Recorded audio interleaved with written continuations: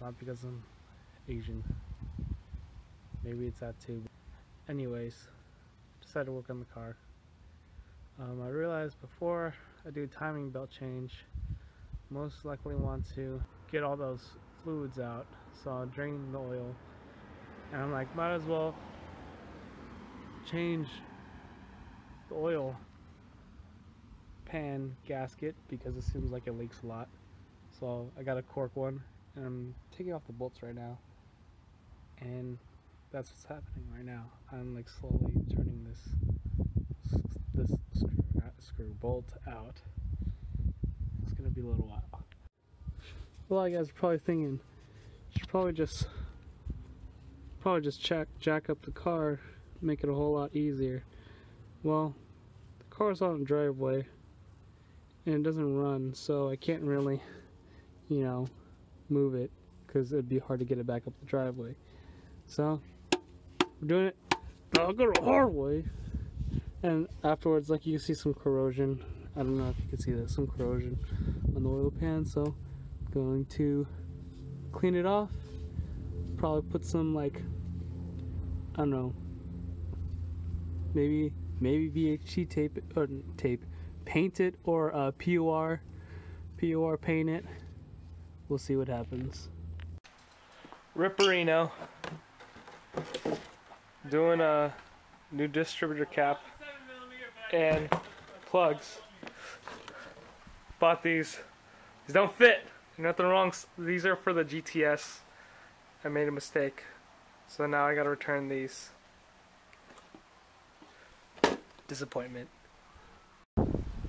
Just coming along. New distributor cap and rotor. Just call me senpai. Notice me, senpai. Notice me, senpai. Notice me, senpai. What's up, people? So, decided to put my Carcasaurus motor mounts in today, and decided to, you know, why not switch the oil pan gasket out? You know, it's already leaky, so might as well do it. Doing it right now. Oil pan is out, and I'm getting ready to put it back on. Whoever before used, oops, gasket maker on it, so, but I cleaned that off, and on the actual, on the engine, cleaned that off too. But unfortunately I broke one of the studs, so I gotta fix that. Alright guys, so there's a couple things I want to get done today. I'm going to try to get this stud out, the broken stud out of the exhaust manifold, or not exhaust manifold, what am I talking about, the downpipe. I have the broken stud that's still in the ES that I need to try to get out. And I'm also going to try something new. I'm going to try and paint the seats. So I know a lot of you guys may not like me, or may not like that I'm doing this, but I'm going to try and color the seats black, because right now they're blue and I have black door panels. So I'm going to try and make the seats blue, or not blue, try to make the seats black. I'm going to try to make the seats black, and also the rear seats, front and rear seats, black. Chairs are out, or seats, and time to vacuum. Let's do it.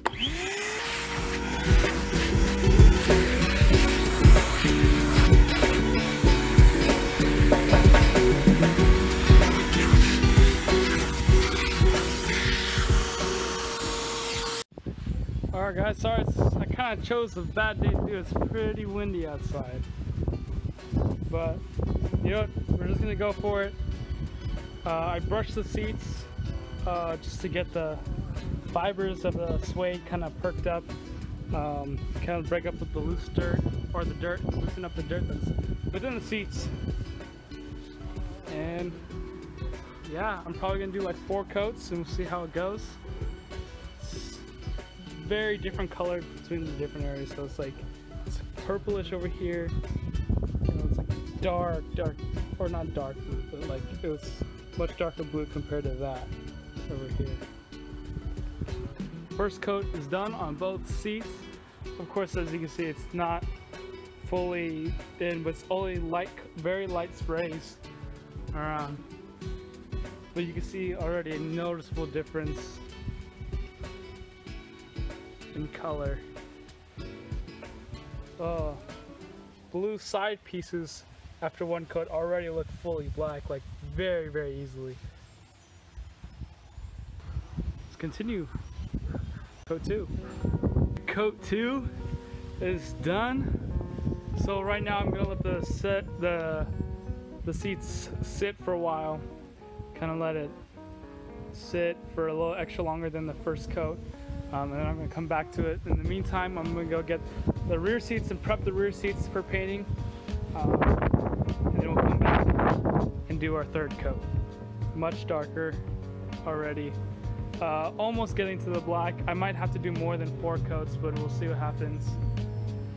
Maybe I'll just do a thicker, or well, obviously I'm gonna do a thicker third coat, but an even more thicker third and fourth coat. So in the meantime, while the seats are drying, woo! In the meantime, while the seats are drying, I'm reconnecting my ST165's, 7M GT from the Supra. I did some painting, and I had to modify this line right here to fit, so I cut this support off just so I could get it to stretch down right here, because right here this is the biggest limitation. Yeah, and I'm also just connecting some of the new hoses up, and once I get the broken stud out of the oil pan, I could put new oil in it, put the downpipe on, and we should be able to start and see if it runs. Let's go. Let's go. Oh.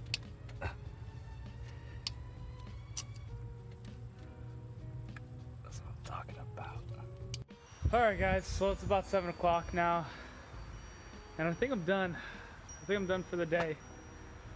Seats are all, seats are about done. They're just drying right now. It's a little rough, so I'm gonna brush it a little bit and kind of loosen up the fibers again and get the suede nice and smooth.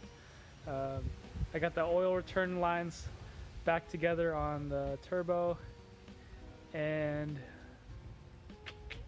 I think it's about that. Yeah, I got all the couplers back on, all the hoses. All I need is just the downpipe fix, exhaust. Got to put coolant and radiator. I think that's about it. Oh, and I need to get the broken stud out of the oil pan. I think those are about the 4 main things. Other than that, it's just little things. I'm getting ready for car meets. And I gotta say also, the seats look mint, brand new. You couldn't even tell that they were blue before. I can't wait to reveal it to you guys. See you next time.